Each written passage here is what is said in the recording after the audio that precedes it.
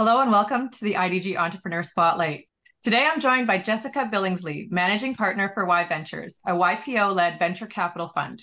yVentures funds early-stage frontier technology companies and supports them with exclusive market intelligence, technical expertise, and business resources. Jessica, thank you so much for speaking with me today. Thanks for having me. It's fun to be here. Jessica, you are a very busy person. In addition to being the managing partner of yVentures, you're also a mentor, founder, CEO, public speaker, investor, board member, and contributor to Entrepreneur and Rolling Stone magazines. When exactly do you sleep? Hey, actually, I've learned that sleep is a lot more important, but maybe that's part of the aging process. I've found I can get more done when I'm sleeping a little more. We obviously still get a lot done. On that note, I'm just wondering if you could tell us a little bit about yourself and how you became involved with frontier technology specifically. Sure thing, sure thing. So my background is actually technical. I have a computer science degree, and I've founded and had multiple successful exits from companies I founded. And most recently, I founded a software as a service business, which we took public on NASDAQ and have since announced our sale to a strategic. You mentioned my public and private board service and my role as managing partner of yVentures. And I am also US FINRA securities licensed. But what exactly is frontier technology and how should we be thinking about this category? So in general, frontier technology is almost maybe call it the newest term for what we used to call disruptive technology. And before that, maybe it was just called new technology. And back when I think it was Mark Andreessen who said software is eating the world. This is the evolution of, okay, well, what then? Some things come beyond software. And so frontier technology is now this larger category. And I define it as what will connect the businesses and the consumers of tomorrow.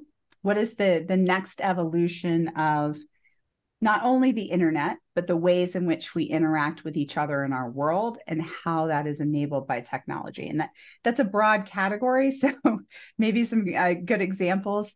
We're talking about AI and machine learning, virtual and augmented reality, blockchain enabled smart contracts, certainly quantum computing.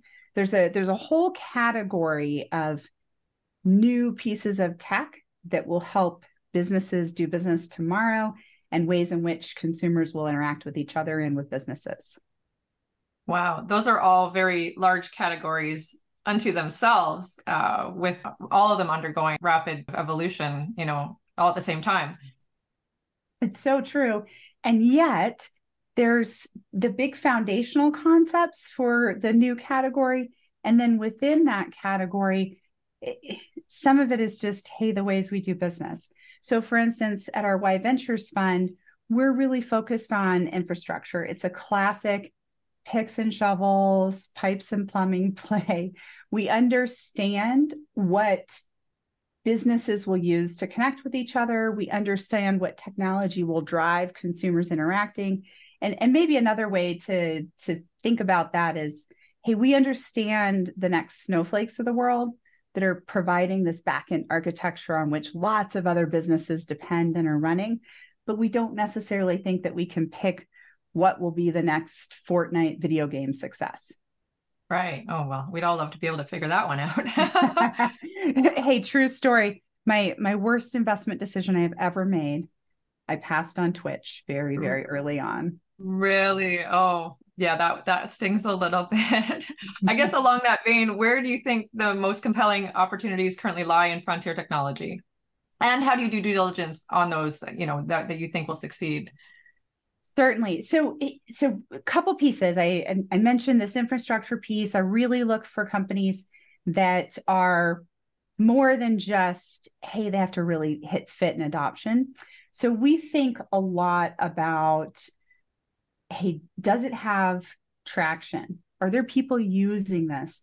What is product market fit? What are the barriers to adoption? How, who are the incumbents? and how seriously and how many resources do they have to block this as we think about the diligence process. Also, a really great way to participate in frontier technology is to invest in a fund, because in that way you can, with one investment, be and participate in many, many, many different investments and have a much greater chance of that hit rate and more consistent returns versus being able to pick one-off investments. Right. Obviously, I think, yeah, for a lot of investors, that's a better strategy in this space, especially if they're not deeply familiar with it, as say, you know, someone like you is, but don't want to miss out on those big opportunities as well. Absolutely. Absolutely. And I mean, we're affiliated with a YPO network of YPOers that are interested in frontier technology. YPO represents people who have the highest title in their organization, whether that's CEO, president, chairman, and businesses that are doing at least 15 million in revenue, at least 80 employees. So we're talking about really big numbers and of our members and the people who are interested in frontier tech. They feed our funnel of opportunities. We also have an alpha scraper, and then we have a very, very concerted diligence process around. First, they come on our podcast, and then we look further into the tech. And if they make it all the way through our funnel, we ultimately select maybe our high pipe of less than 2% of all opportunities that we look at. Oh, that sounds like a very strong process that would deliver some very interesting companies and obviously some good opportunities. Last question, on maybe more on a personal side. How do you stay up to date on all these trends? That's a great question. So a few things. I read and listen voraciously. I also try, I mentioned Twitch. I try to really talk to younger people as well to understand what things are they using every day that maybe I'm not using. It helps to have kids that are that age. That's certainly a benefit for me. But also just having a few different focus groups and groups that you can go to, sort of different age brackets, and asking, hey, what are you actually using today? And what problem would you love to solve if there were a solution? And really remembering, I think it's so important to remember that more than 2/3 of the world is under the age of 35. Right. It's, you know, you're right. This is going to give me a new reason to talk to my 14-year-old and all her friends and see what they're using. I can barely understand the language that they speak. So that's impressive that you're able to gather this kind of data from them. But that's actually a very, very smart strategy. You must also be listening to things while you're sleeping, because there's no way you're reading that much and sleeping. You really just have to double up on things in the car, doing laundry. Yes, that's so true. Yeah. That's so true. Well, thank you so much for this chat, Jessica. It was really interesting to learn more about frontier technology. Obviously, I've learned a lot here today. How can people connect with you if they want more information?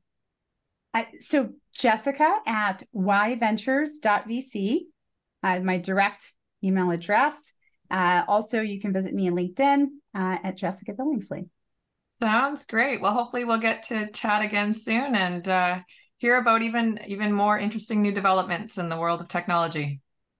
Sounds great. Thanks for having me. Bye for now.